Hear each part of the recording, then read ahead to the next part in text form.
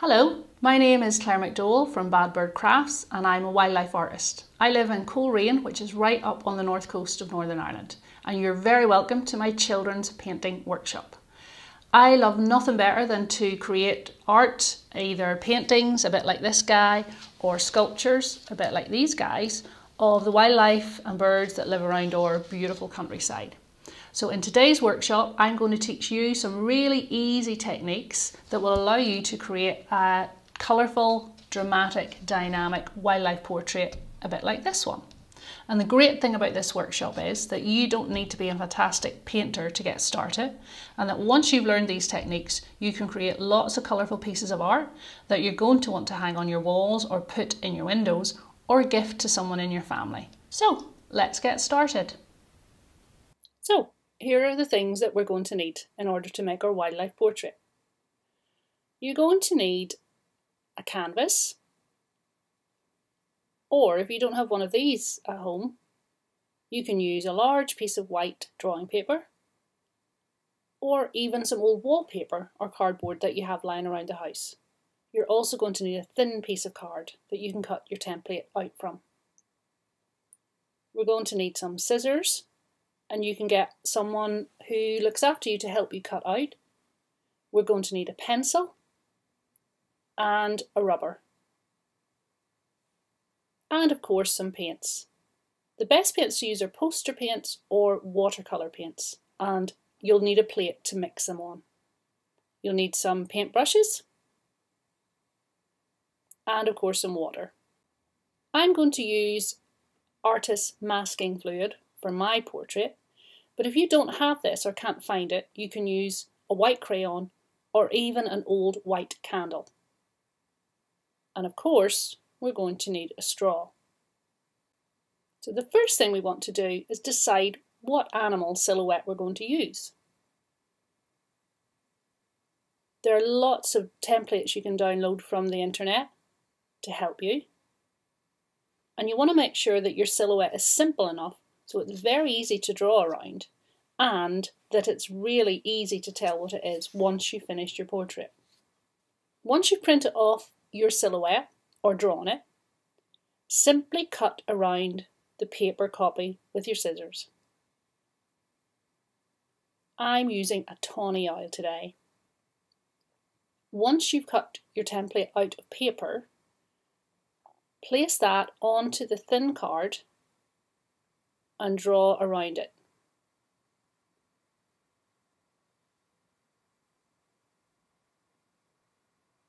Next, cut your shape out of your card, and this is going to be the template that you'll use to draw around to put your animal silhouette onto your canvas.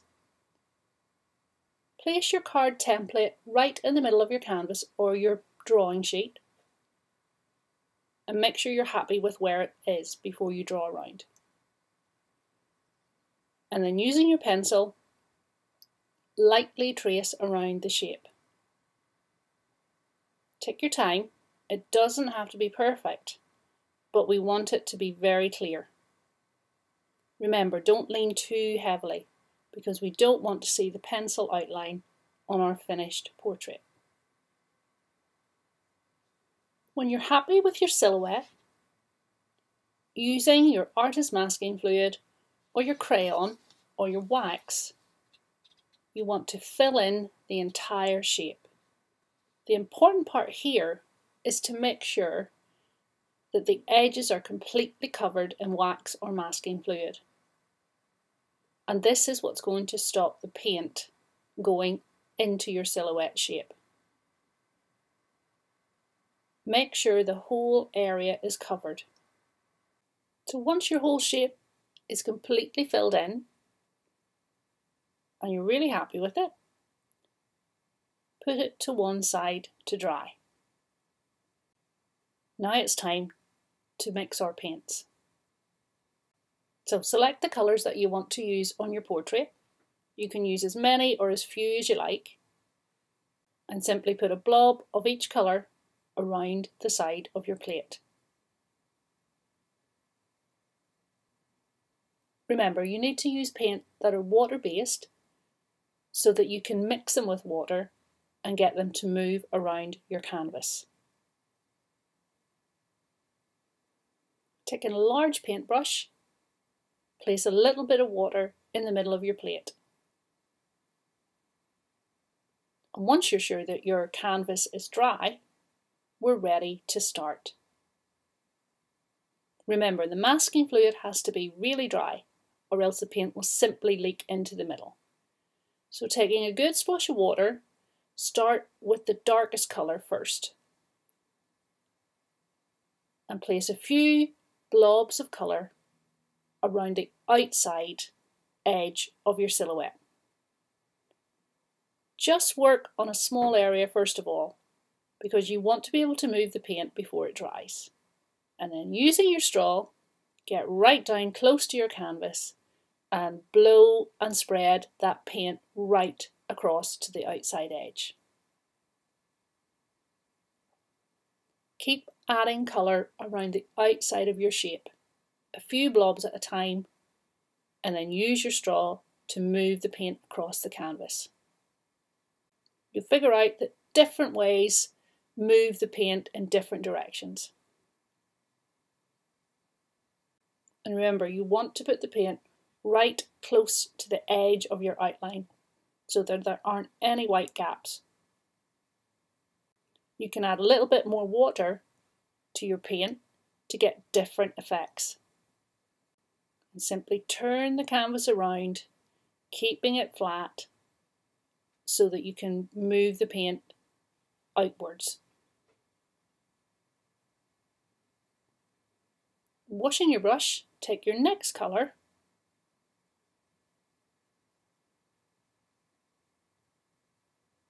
and start to move around the outside of your shape again.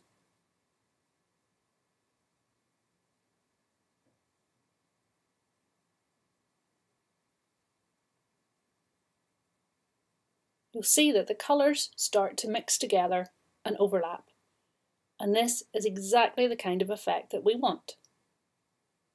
This is a really cool way of learning how colours mix together to make new colours.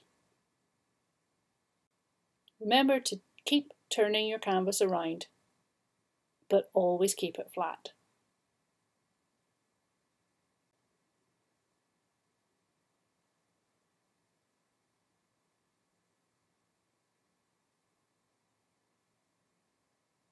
When you're happy with your finished canvas,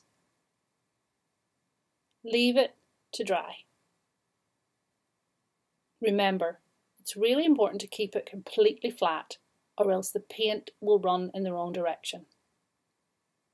If you use masking fluid, once it's completely dry, you can begin to take it off.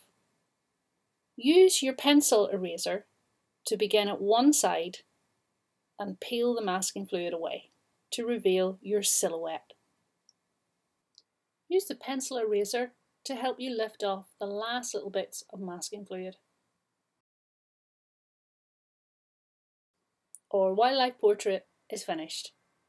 Hopefully you really enjoyed that and you'll be able to use this technique to create lots of new pieces of art.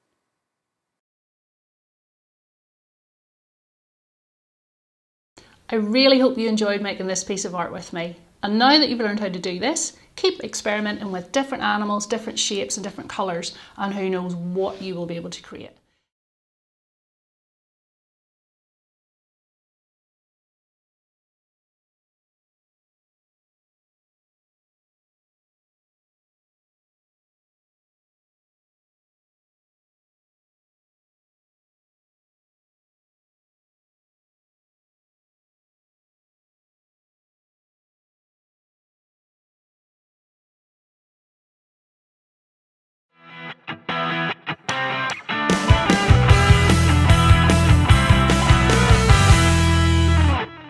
Hi everyone and welcome to our virtual hockey camp. My name is Mark McKeon and I'm the Everyday Active Coach for Causeway, and Glens. So just be careful whenever you're practicing at home, make sure you have a parent or guardian with you, you have enough space, and whatever equipment you can get your hands on, that's going to be great. So you will need a stick and a ball and maybe some cones or something to mark out an area. Stick to the guidelines regarding social distancing, and if you do have brothers or sisters who want to take part, that's going to be a good idea. Let's get started.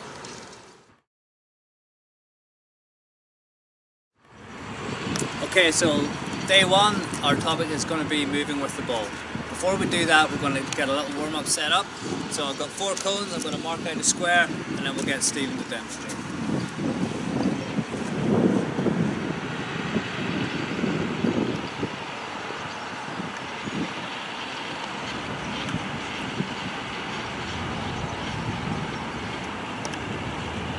Okay, so for this drill, we won't need a stick or a ball, so I'm going to ask Stephen to stand inside the square. Okay, I'm going to ask him to get on his toes, ready to move. I'm going to shout a colour. Once I shout the colour, he's going to run as fast as he can, touch the cone with his hand, and get back to the middle of the square. Red. Orange. Blue. White. Okay, so we're going to challenge Stephen a little bit more, so I'm going to ask him to start in the press-up position. Blue.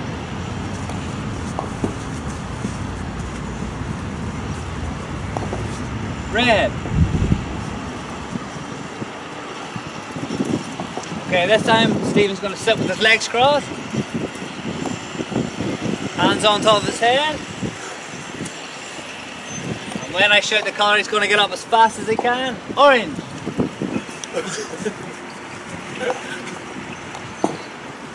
And back down again. Blue.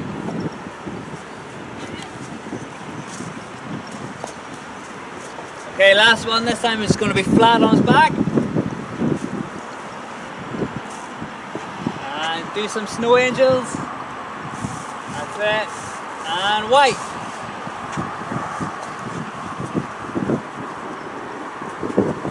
And very good. Okay, now it's your chance to give that a try. So today we're going to work on moving with the ball. So the first thing we're going to do is how do we hold the stick. So Stephen's left hand is going to be at the top, right hand about halfway down, maybe slightly further. Okay? On the hockey stick we have a flat side and a rounded side, so we're going to try and keep the ball on the flat side. Stephen's going to bend his knees, get down low to the ground, and keep the ball on his flat side. So I'm going to ask Stephen, can he move inside the square, only using the flat side of the stick?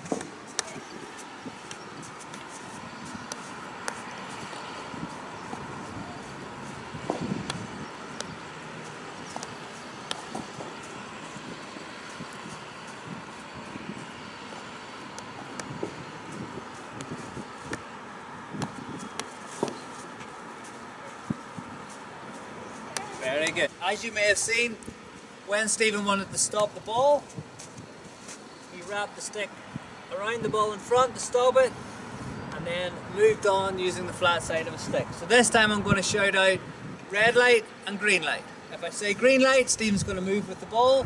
When I shout red light, he's going to stop the ball using that technique. Green light, red light, green light, red light, green light.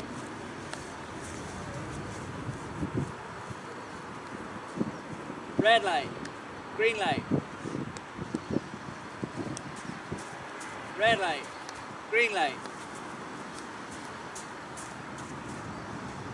red light.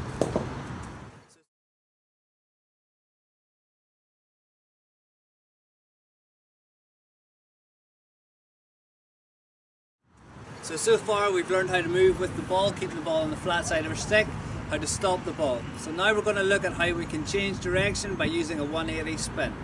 So the technique we're going to use, Stephen's going to tuck his left elbow in close to his body, keep the ball very close to the stick, and he's going to turn to his left to change direction. So let's see Stephen give it a try.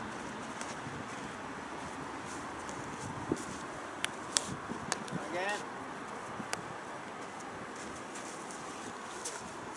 So now we'll ask Stephen to do as many turns inside the square as he can, and you can have a go at home.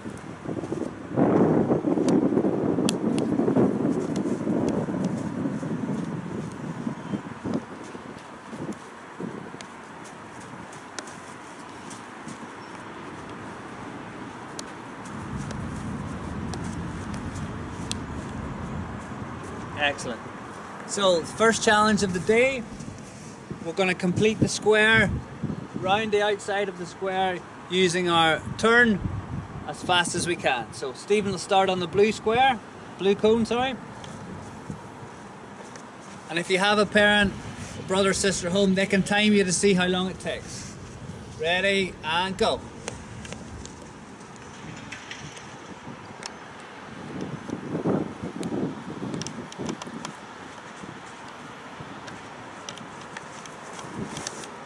Excellent. We'll try it the other way. So going the opposite direction, a little bit harder. Concentrate on your footwork to get your feet round the outside of the ball. Ready, go.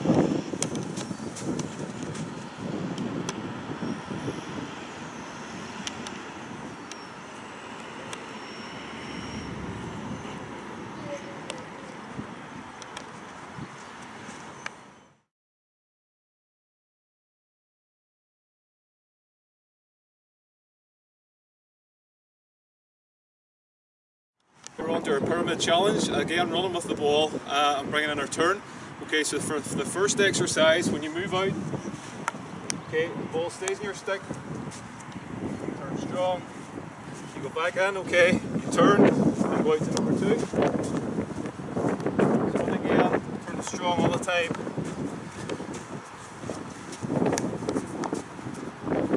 Number 3, and then eventually the longer one, going out to number 4.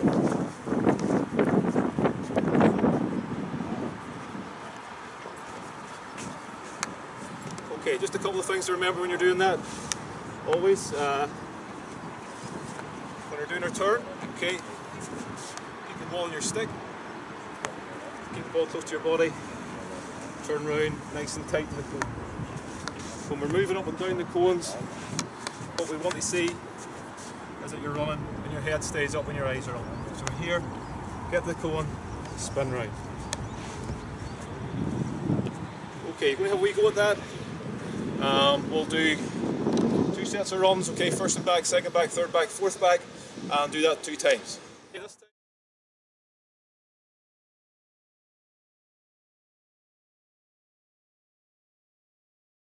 Okay, this time when we're doing our turn, okay, you go out on the left hand side of the cones, okay, ball stays in the stick again, we move out, you move your feet round quickly, you drop your left hand, goes towards the ground, move your feet round, okay?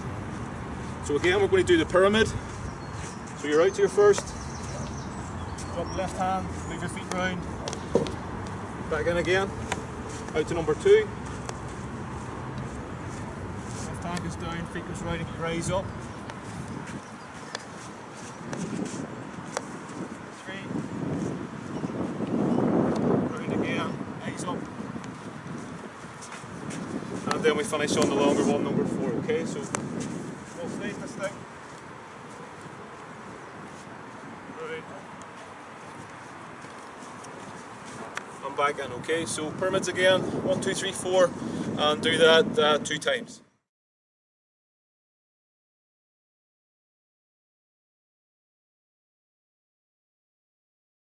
This time, just to challenge yourself with turning both ways, okay, so we've got a little slalom course. Again, if you have markers at home, don't worry, just use anything you can use, cans of beans, anything just as a wee marker. So just starting on one side, okay, we're moving our ball across, we get our feet round, across to the other side, feet round again, over to the other side, and then take it back.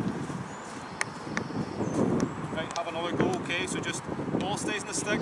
You're going out to your left hand side, move your feet right, your left hand drops down, turn there with a turn, and then back in, okay? So if you set that up, we want you to have 20 tries at that, okay? Just moving in and out and a slalom.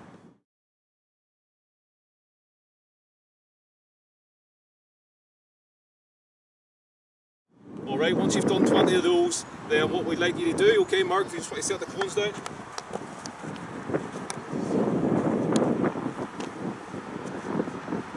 Okay, so now we've got a little course here. You can go anywhere at all, okay, and just do practice your turns, your inside turn, your outside turn, okay, round any of the cones.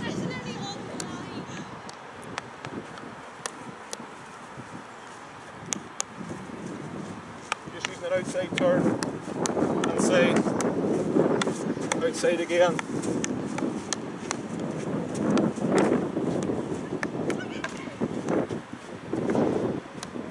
Okay, so you try that one. It's a little course setup. Have a go at that. Do it for about 2 minutes. Okay, just weaving in and out. Okay, as if you're playing maybe in a game, you're trying to get past the defender. It's a really good skill to have.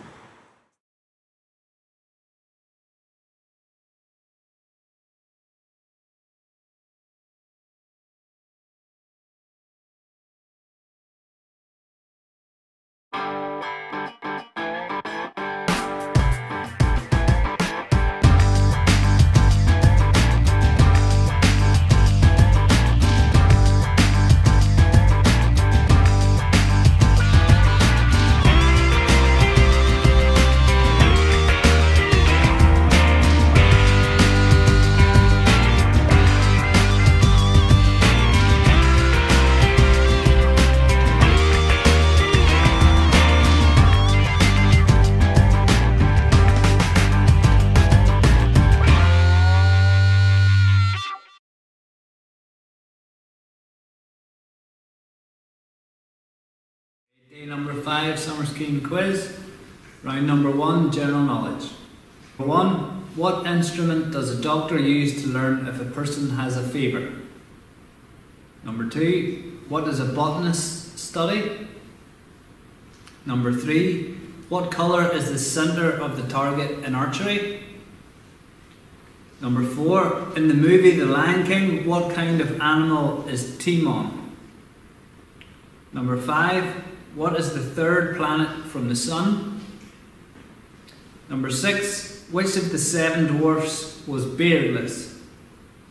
Number 7, in which country did Joan of Arc lead an army? Number 8, what does a carnivore eat? Number 9, which ocean is frozen for most of the year? And number 10, what is the centre of a hurricane called?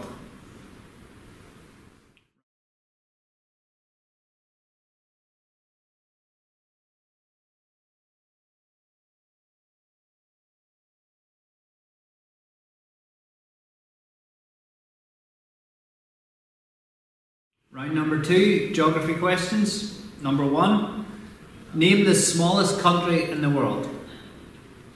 Number 2, what colours are in the Union flag of Great Britain? Number 3, what is the capital city of Spain? Number 4, name the only island in the world where lemurs live. Number 5, what country are the pyramids in? Number 6, what country was due to host the Olympics in 2020? Number 7, in what county in England is Land's End? Number 8, what's the highest mountain in the world? Number 9, name 2 countries in Central America. And number 10, which country invented tea?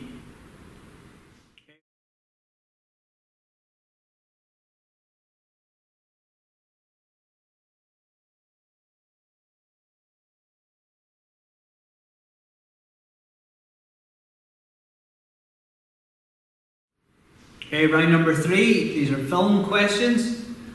Number 1, what is the name of the newspaper where Peter Parker works in Spider-Man? Number 2, which Disney film does the song When You Wish Upon a Star come from? Number 3, what is the name of Dorothy's dog in The Wizard of Oz?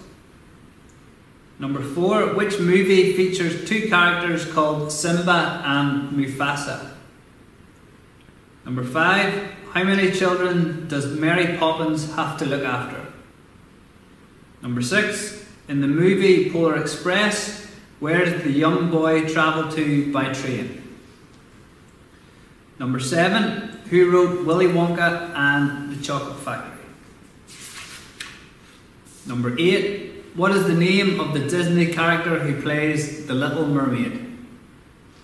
Number 9, what sea is a fairy tale character who meets her prince at a ball? Number 10, which Disney movie features a song called The Bare Necessities?